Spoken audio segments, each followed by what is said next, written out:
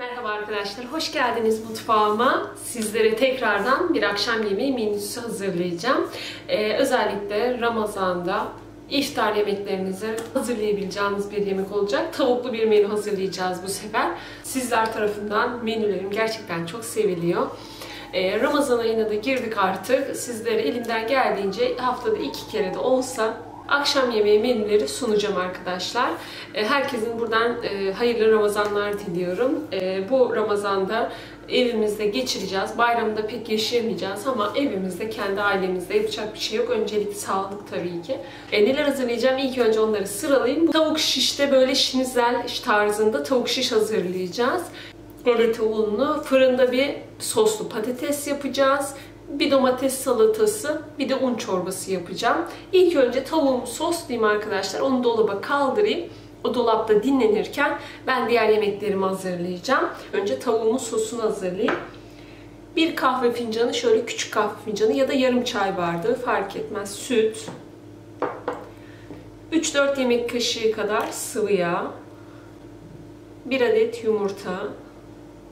Baharat olarak yarım çay kaşığı kadar çok az köri ilave ediyoruz arkadaşlar. Köriyi biraz az ilave edin. Gerisi 1 çay kaşığı kadar karabiber, kırmızı toz biber, pul biber ve tuz. Öncelikle sosunu güzel bir karıştırıp harmanlıyorum. Tamamdır. Kenara alayım. 750 gram kadar tavuk göğsünü kemiksiz olacak şekilde yıkadım, doğradım, tekrar yıkadım arkadaşlar. Büyüklüğü şu şekilde, çok küçük de değil, çok aşırı büyük de değil. Hemen sosumun içerisine katıyorum. Yıkadım, güzelce süzdürdüm. Pardon. Şöyle bir karıştırayım. Sosu güzelce karıştırdıktan sonra kapağını kapatıp dolaba kaldırayım. En az 1 saat dolabın normal gözünde dinlendireceğim. Hemen şunu belirteyim. Eğer ki vaktiniz varsa arkadaşlar 2-3 saat boyunca dolapta dinlendirmenizi tavsiye ederim. Daha lezzetli, daha güzel olacaktır ve yumuşacık olacaktır. Ama ben 1 saat boyunca dinlendirebileceğim. Çok vaktim olmadığı için. Şimdi dolaba kaldırayım. Hemen patatesleri soyayım, soslayayım. Şöyle 3 tane büyük boydan biraz daha küçük patatesi kabuklarını soyacağım. Benim şöyle bir yarım patatesim vardı. Onu da ekleyeceğim arkadaşlar. Benim bu arada hazırladığım menü 7 kişilik. Hemen bunu da belirteyim. Bir 6-7 kişiye kadar rahatlıkla yeterli. Şimdi öncelikle patatesleri, kabuklarını hızlı doğruyorum.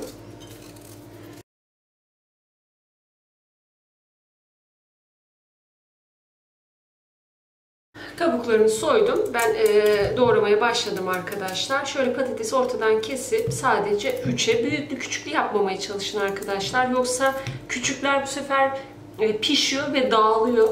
O yüzden çok fazla küçültmeyin. Şöyle 3'e bölmeniz yeterli. Gördüğünüz gibi hemen hemen hepsini eşit yapmaya çalıştım. Böyle küp küp doğradım. Şimdi götürüp suya koyacağım arkadaşlar. En az patatesinizi bir 4 suyla yıkayın. Öncelikle birazcık suda bekleteceğim. Normal suda. Ondan sonra iyice nişastası akana kadar patateslerimi yıkayacağım. Patatesi güzelce yıkadım arkadaşlar. Hatta böyle biraz suda beklettim. Ovalıyor iyice nişastasını çıkarttım. Şimdi burada süzülüyor. Ben hemen sosunu baharatlandırayım. Ondan sonra fırına atacağım. Bir kahve fincanından biraz daha az sıvı yağ ilave ediyorum. Bir diş sarımsağı rende ediyorum içerisine. Özellikle sarımsağı kesinlikle katmanızı tavsiye ederim. Harika bir lezzet veriyor arkadaşlar. Baharat çok fazla karıştırmıyoruz. Tuz, karabiber ve kırmızı toz biber, bu kadar. Öyle çok fazla kekiğe falan girmeyin. Hem çok yanık oluyor hem de çok karışık oluyor arkadaşlar. Bu sosla çok güzel oluyor. Kesinlikle denemelisiniz.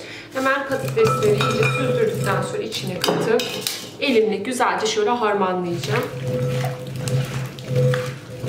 Sosladıktan sonra arkadaşlar şöyle alttan sosundan ala sırasıyla diziyorum.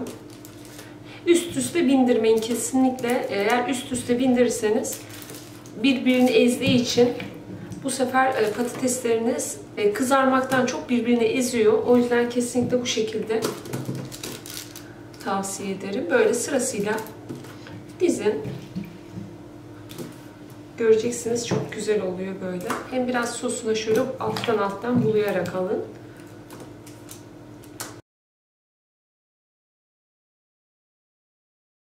Patatesleri dizdim arkadaşlar. Kalan sosu da şöyle elimle iyice serpiştirdim. Şimdi fırına götüreyim. 250 derecelik, yani fırınınızın en yüksek ayarı hangisi ise benim 250'ye kadar, mesela 250 dereceye götüreceğim. Çok fazla değil, böyle çok pişirip dağıtmayın patateslerinizi. Böyle kızardı mı hemen alacağım. Zaten kızardı mı içi de pişmiş sayılır arkadaşlar. Çorbamı yapmak için uygun bir tencereye ocağımı alıp altını yakıyorum. Yarım çay bardağı sıvı yağını tenceremin içine alayım. Tepeleme olacak şekilde 3 yemek kaşığı unu kabımın tencereme aldım. Bir çırpıcıyla unumu kokusu çıkana kadar kavuruyorum. Unun miktarını arttırdıkça çorbanız çoğalacaktır arkadaşlar. Artık o size kalmış. Unun içerisine 2 tane şöyle büyüklerinden sarımsağı rendeliyorum. Böyle unla birlikte biraz kavrulsun istiyorum arkadaşlar.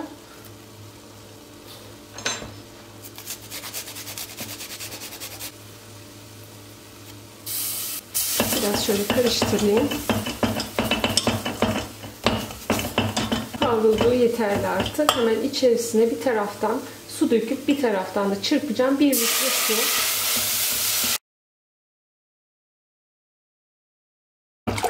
Şimdi 1 litre ilave ettim arkadaşlar. Duruma göre bakacağım. Koyu olursa birazcık daha su ilavesi yapacağım. Şimdi orta ateşe getiriyorum ocağımı. Orta ateşte sürekli karıştırarak kaynatıyorum.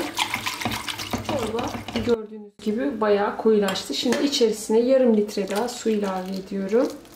Birazcık kıvamı koyu bir çorba arkadaşlar. Öyle çok cıvık değil. Hafif böyle koyu olması gerekiyor. Şu anda gayet iyi. Altını tekrar yüksek açıp iyice kaynatıyorum çorbamı. Çorba kaynamaya başladı arkadaşlar. Şöyle fokur fokur bir 5 dakika kaynatın. Kıvamı gayet güzel. Bizim evde çok sevilen bir çorba arkadaşlar. Diyebilirsiniz içinde un, su, böyle çorba mı olur diye, ama bunu bir de et suyuyla yaparsanız ya da tavuk suyuyla harika oluyor. Böyle sarımsağın, kavrulmuş unun, bir de üzerine şimdi nane ile tereyağı yapacağız. Verdiği lezzet gerçekten harika. Hem de çok pratik bir çorba. İnanın içerken un çorbası olduğunu bile anlamıyorlar. Bir de kavurduğumuz için ayrı bir lezzet veriyor. Şimdi bu burada biraz kaynasın. Ben üzerine nane ile tereyağı yakacağım. Tavamın içerisine 1 yemek kaşığı tereyağı alıyorum. Eriyen yağın içerisine 1 yemek kaşığı nane ilave ediyorum. Tamamdır. Artık çorbamı kapatayım. Tuzunu ilave edeyim. Şöyle 2 çay kaşığı kadar ilave ediyorum ben. Ocağın altını kapatıyorum. Naneyi çorbanın içine döküyorum.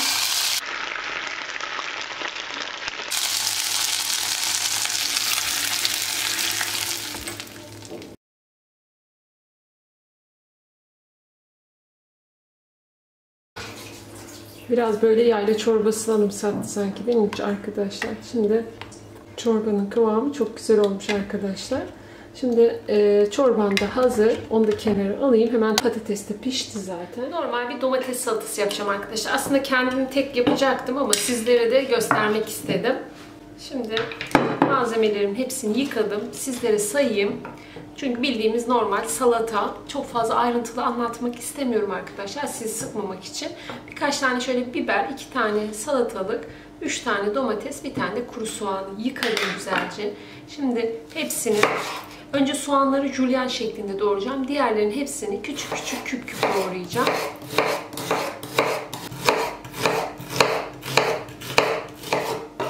Şimdi hızlandırılmış bir salata tarifi izleyeceksiniz arkadaşlar. Önce soğanı bir ovayım, sizlere göstereyim. Şöyle güzelce ovuyorum. Biraz şöyle olmanız yeterli. Şimdi artık diğer malzemeleri küp küp doğruyorum.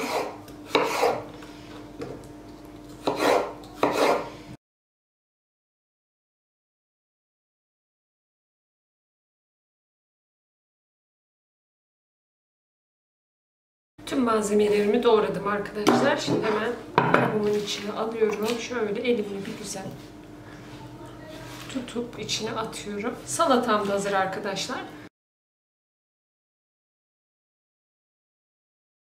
Çok güzel bir salata oldu. Bunun üzerine birazcık tuzu, limonu, biraz da zeytinyağını karıştırıp dökeceğim en son. Bu kadar. Salatam da hazır. Tavuğu yeterince dinlendirdim arkadaşlar. Hemen bir kabın içerisine şöyle yeterince galeta ununu döküyorum. Benim evde şöyle şişler vardı. Şişleri geçireceğim. Hemen hemen şöyle söyleyebilirim. Bir iki tane şiş bir kişiye rahatlıkla yetiyor ya da bir tane, artık o yiyeceğiniz duruma göre değişir.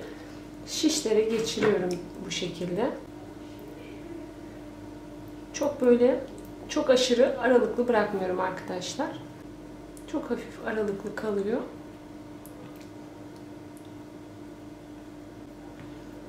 Hepsini şimdi böyle geçireceğim. Artık göz kararı koyuyorum arkadaşlar. Bir tane daha uca takayım. Şöyle biraz elimle hafif genişleteyim. Tamamdır. Hemen kenara bir tabağın içine alıyorum. Şişleriniz büyükse tavanızın büyüklüğüne göre kırabilirsiniz.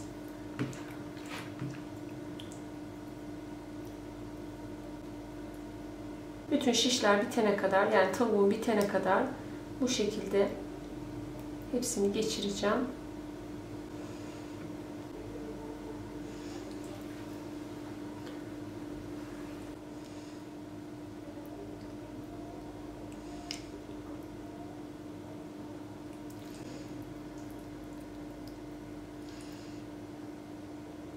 Şişe dizdikten sonra birkaç kere sosun içine bulayıp öyle koyun tabağınıza.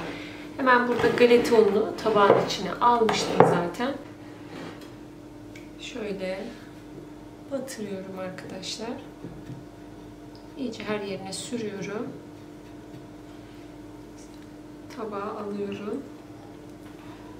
Bolca her yerine gelsin.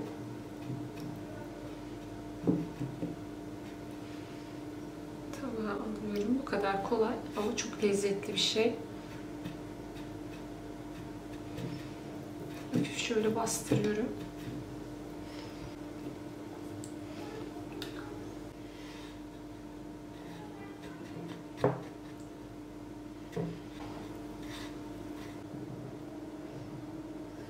Tavukları kızartmaya getiriyorum. Uygun bir tavayı ocağıma alıp o altını yakıyorum. Altını orta ateşe getiriyorum. Bir su bardağından biraz daha az sıvı yağını tavamın içine alıp yağımı iyice kızdırıyorum arkadaşlar. Şimdi tavukları atıp içerisine kızartıyorum.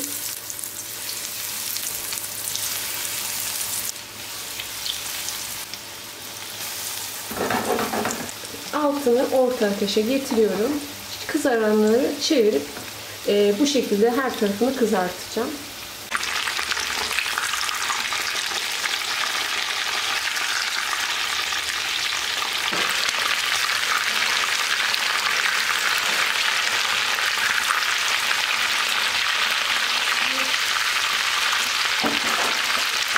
Kızaranları servis tabağına alıyorum. Kızardıkça çevirdim arkadaşlar.